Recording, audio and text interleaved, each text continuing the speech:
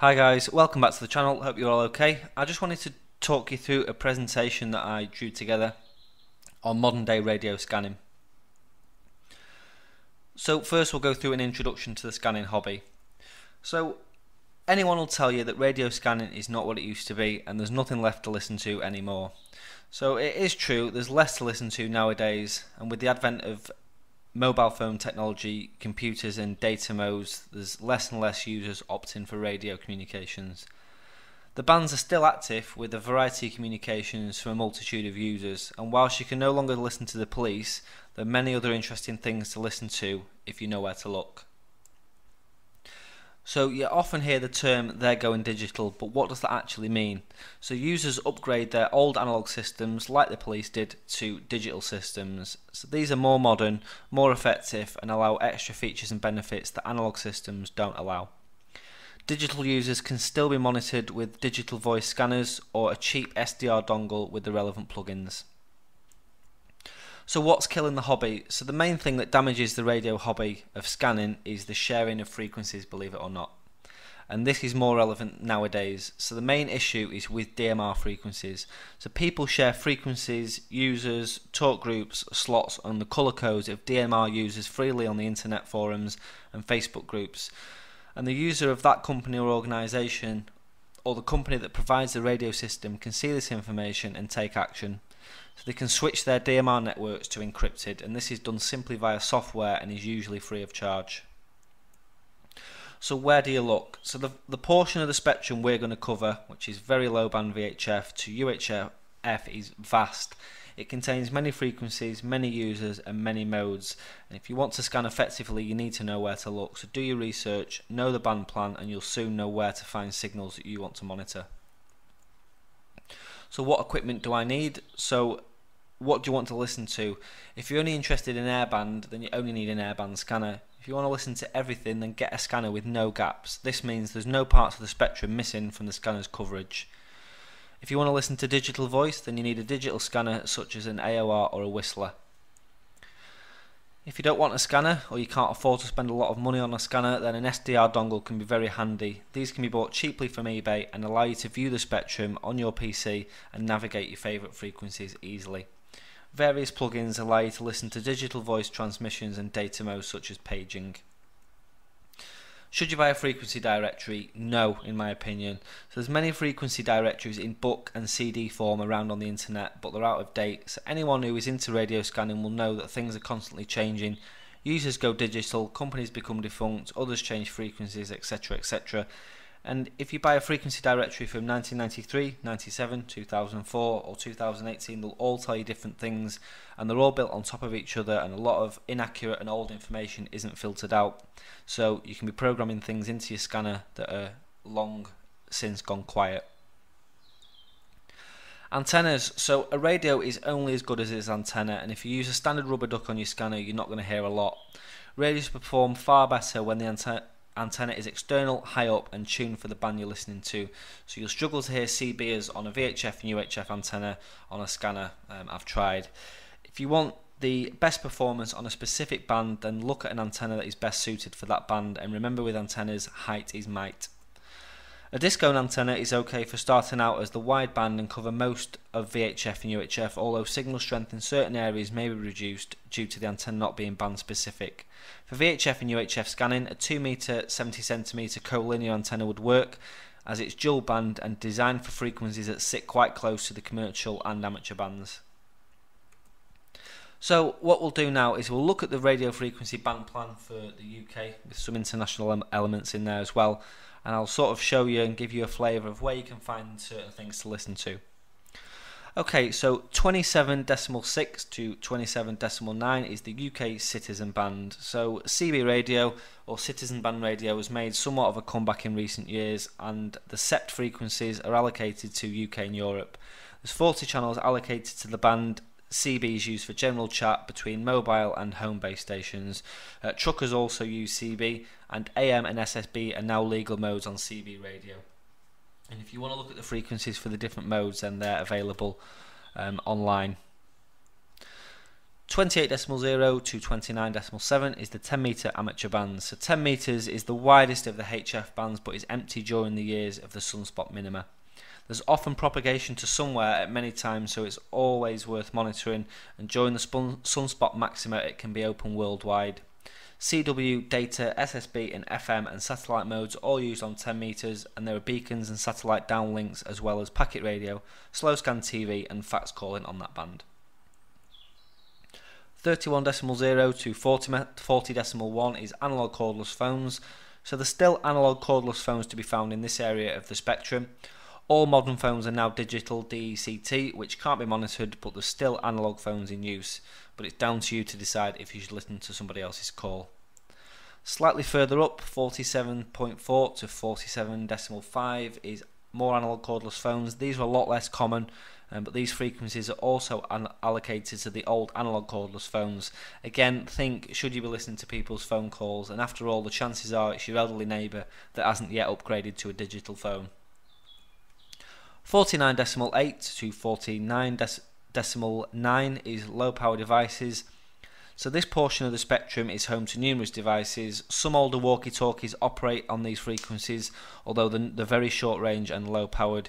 You can find baby monitors here, although this is another device that's not really meant to be eavesdropped on. 50.0 to 52.0 is the 6 metre amateur band. So the 6 metre amateur band is a multi-mode band for amateur radio operators. You can find a mixture of telephony and digital modes that include FM, simplex and repeater channels, packet radio, internet voice gateways, APRS, fax, RTTY and SSTV, and there are numerous repeaters around the UK that operate on 6 metres. 77.6 to 86.3 is low band PMR. So there's 5 frequencies in this band allocated, which are part of the UK simple light allocation, and you can see them on the screen there. Although these are the least used of the UK simple light frequencies, this portion of the band is still home to various operators. Most of these are now taxi companies and agricultural users. 70.0 to 70.5 is the 4 metre amateur band, and I made a mistake here. The 4 metre amateur band, that should say, is a multi-mode band for amateur radio operators.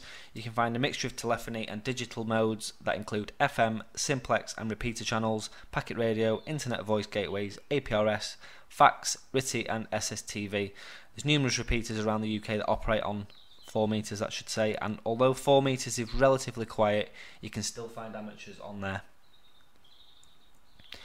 88.0 to 108.0 is the commercial broadcast band. So this portion of the spectrum is allocated to commercial radio users.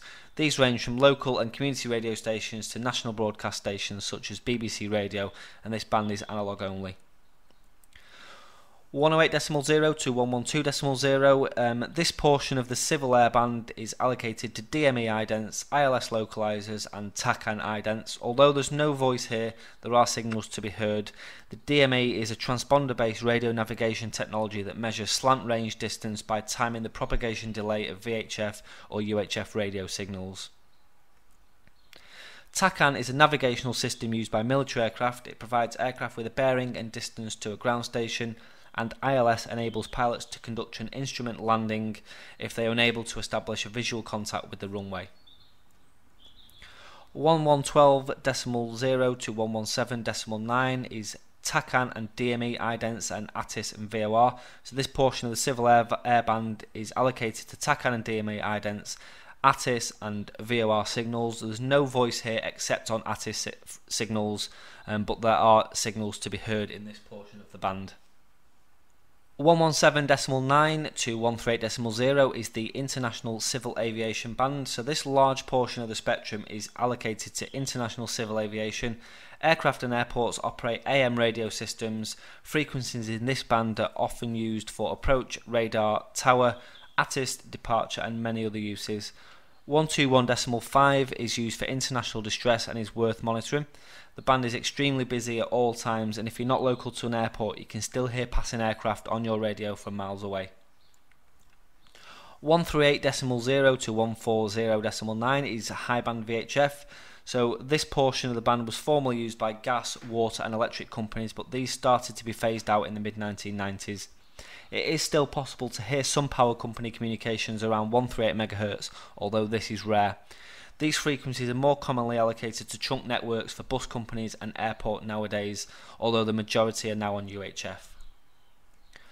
140.9 to 141.2 is independent local radio talkback, so although pretty quiet, this portion of the spectrum is used for talkback systems for BBC outside broadcasts and independent local radio stations. These types of stations are usually more active on UHF.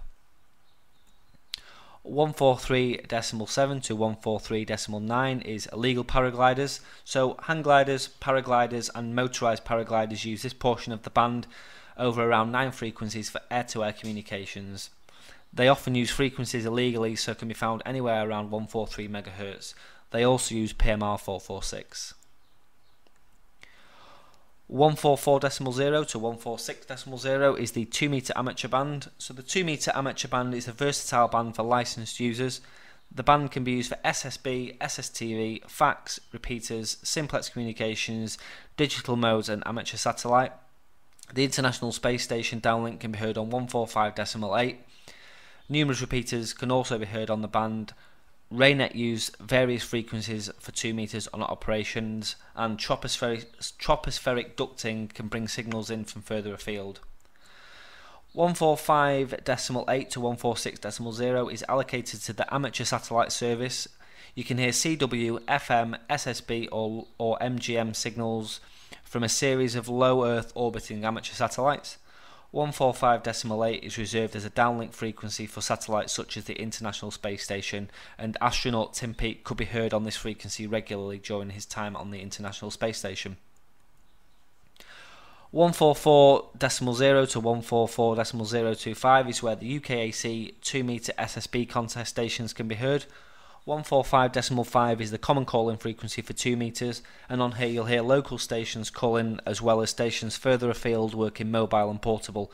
These include SOTA activations. Repeaters can be found between 145.5935 and 145.7935.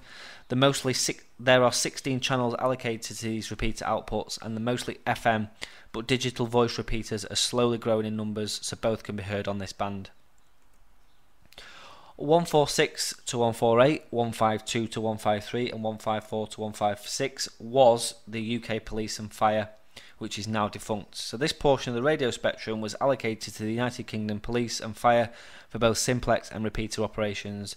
The police, fire and ambulance services now use airwave, which is a form of tetradigital, and you cannot listen to the UK emergency services anymore on a scanner, radio or SDR receiver. The transmissions are fully encrypted and any lost or stolen radios are locked out of the network, rendering them useless to anyone wanting to listen to the police. 153.0 to 153.5 is wide area paging. So these are the horrible noises you hear on your scanner, but they can be monitored. SDR dongles with software plugins enable pager frequencies to be decoded into text. These are mainly used by alarm and security companies, doctors and emergency services. 158.7 to 172.0 is short-term hire. So there are 30 channels allocated to the VHF portion of the short-term hire allocation. These are frequencies that are used on a temporary basis by companies, organisations and events. For example, a marathon event may be granted a temporary licence with the rental of equipment for the duration of the event. This area of the band has many users and is constantly changing, so it's worth scanning through. 147.3 to 161.8 is search and rescue. So there are numerous channels allocated to the search and rescue in this portion of the band. These channels are used for both simplex and repeater-based communications. Bear in mind that training exercises are often conducted in high-up areas such as hills and mountains, so their signals can travel a long way. 156.4 to 163.0 is marine band. So marine VHF radio equipment is installed on all large ships and most seagoing small craft. It's also used with slightly different regulations on some rivers and lakes. It's used for a wide variety of purposes, including summoning rescue services and communicating with harbours, locks, bridges and marinas. The marine band users include ship-to-ship, ship-to-air and ship-to-land. There are maritime safety information broadcasts from land-based Coast Guard stations every 2 hours across the UK, and these can be heard quite far inland with a good setup. 158.5 to 181.7 is high band VHF, PMR, land mobile and base. So nowadays this part of the band is used by taxi companies, security and shop watch, local councils and numerous other companies and organisations. This part of the band is quieter these days due to doctors, RSPCA and utility companies, waste collection and other users disappearing, but there's still plenty to listen to. Community repeaters can also be found here, which serve many businesses across towns and cities. The band is rapidly being taken over by DMR users, and DMR offers better performance and the option for users to enable encryption for private communications. DMR users include shopwatch schemes, security, haulage and skip companies and many others. To listen to DMR, a digital voice scanner is required or an SDR dongle with the relevant software plugins. UK Simple Light, or formerly UK Gen, frequencies in the VHF high band PMR allocation can be seen on the screen there. These are extremely active by many users. 180 to 203.0 is trunk networks. So this section of the spectrum is allocated to trunk networks for bus companies and airports across the UK. Many users operate MPT 1327 trunk networks, which allow many handsets to be used on one network. One-to-one calls can be heard on MPT 1327 systems. Many users are slowly opting for cellular or Tetra-based systems as MPT 1327 networks are slowly being phased out. 174.9 to 229.0 is DAB radio, so although you won't hear anything but noise on your scanner, this is where DAB broadcast stations live. The lower portion of the band was used for small-scale DAB trials, and the BBC's National DAB Ensemble broadcasts on frequency block 12B, which is 225.648 MHz across the UK. 225.0 to 399.9 is military airband. So the military airband is a vast portion of the radio spectrum which is allocated to ground, air-to-ground, air-to-air and air-to-ship communications. Users include UK military, United States Air Forces in Europe and foreign military transiting UK airspace. The band is very active due to the large amounts of UK and American traffic in our skies. RAF Mildenhall and RAF Lakenheath are both home to US AFE squadrons which train daily over the UK. Aircraft practice and carry out refuelling exercises over the North Sea, and the best way to hear activity if you're not near an air station is to listen out on air-to-air frequencies. The band can be very busy during air shows which take place up and down the UK throughout the year. 390.0 to 394.9 is the UK police, fire and ambulance communications, which is better known as airwave. So this portion of the band is allocated to all United Kingdom emergency services. This is encrypted and cannot be listened to in any way. Scanners will just pick up the noise of these digital transmissions, and any lost or stolen handsets are locked out of the system, meaning they're useless and cannot be used to monitor any emergency service communications. 402.4 to 425.0 is Ministry of Defence and United States Air Forces in Europe. So this portion of the band is relatively quiet but is allocated to Ministry of Defence and the United States Air Forces in Europe. Various USAFE sites such as RAF Mildenhall, RAF Lakenheath, RAF Alconbury and RAF Crawton use these frequencies, and some of the sites operate digital P25 systems. United States Air Forces in Europe communications can be heard from the military training ground at Salisbury Plain. 430.0 to 440.0 is the 70cm amateur band. 70cm amateur band is a versatile band for licensed users.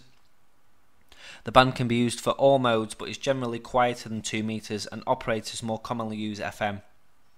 CW, SSB, FM and DV and data modes can all be used on 70cm, and like 2 meters it has simplex channels as well as repeaters, and these repeaters are both digital as well as analog.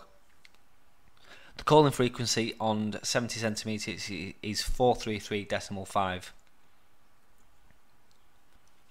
433.0 to 433.7 is LPD 433. So LPD 433, or Low Power Device 433 MHz, is a UHF band in which license-free communication devices are allowed to operate. LPD handheld radios are authorised for license-free voice communications use in most of Europe using analog FM. LPD is also used by wireless instruments and digital devices such as car key locks, and this band is shared on a secondary basis for both licensed and licensed exempt users. So amateur radio operators and LPD operators, with the primary user being the Ministry of Defence. 440.0 to 467.2 is UHF PMR, land mobile and base.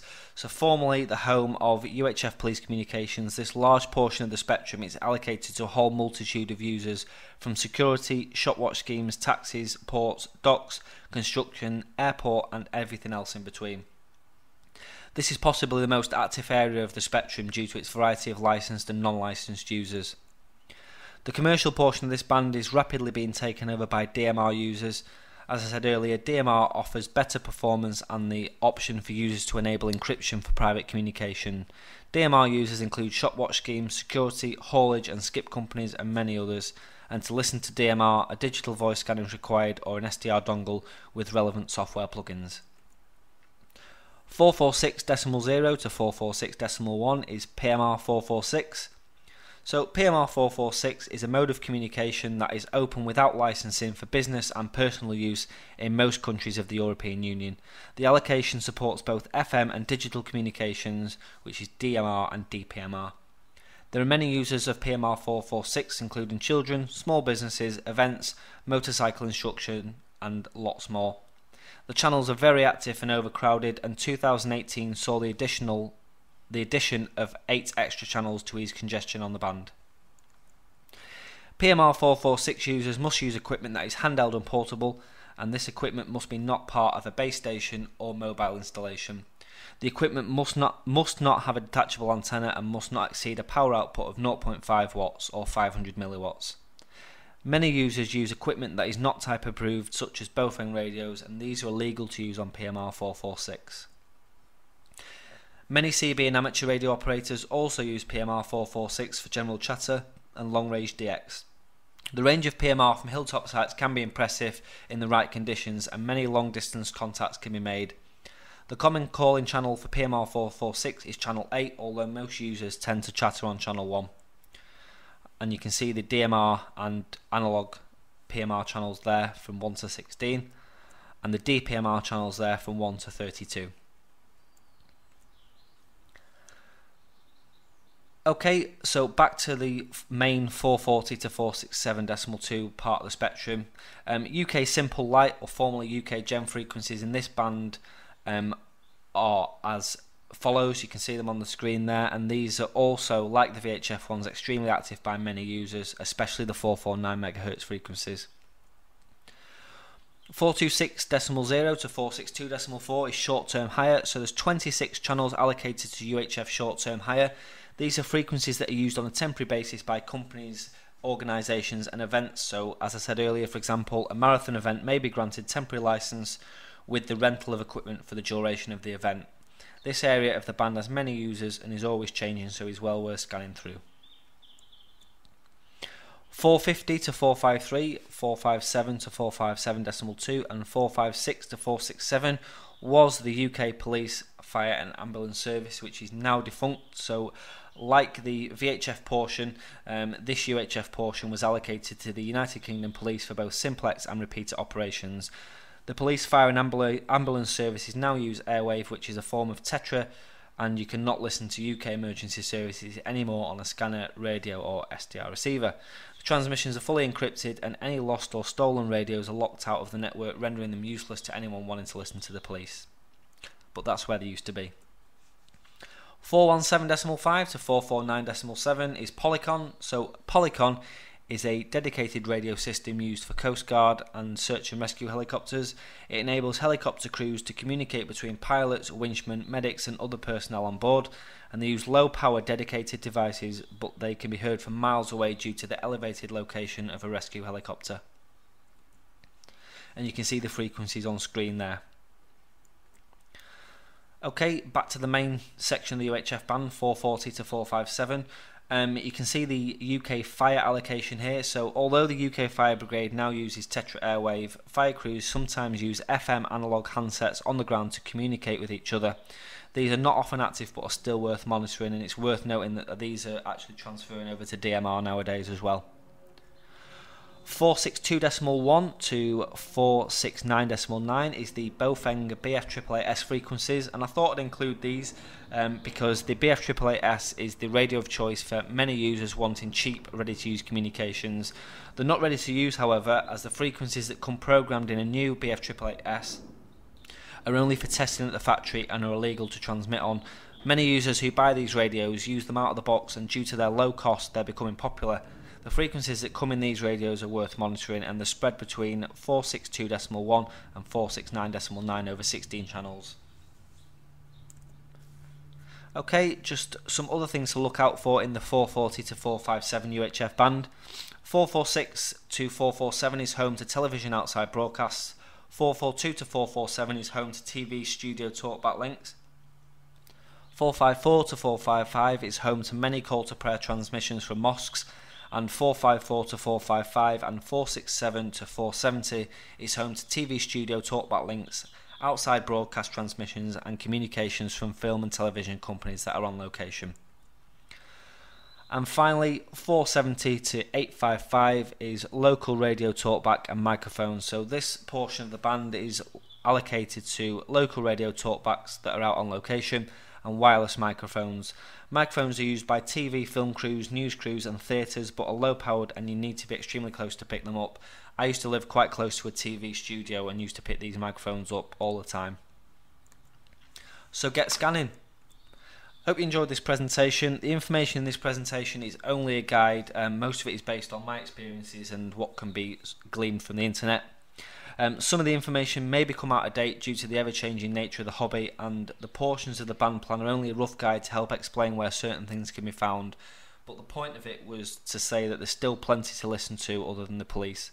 And did I mention you can't listen to the police either?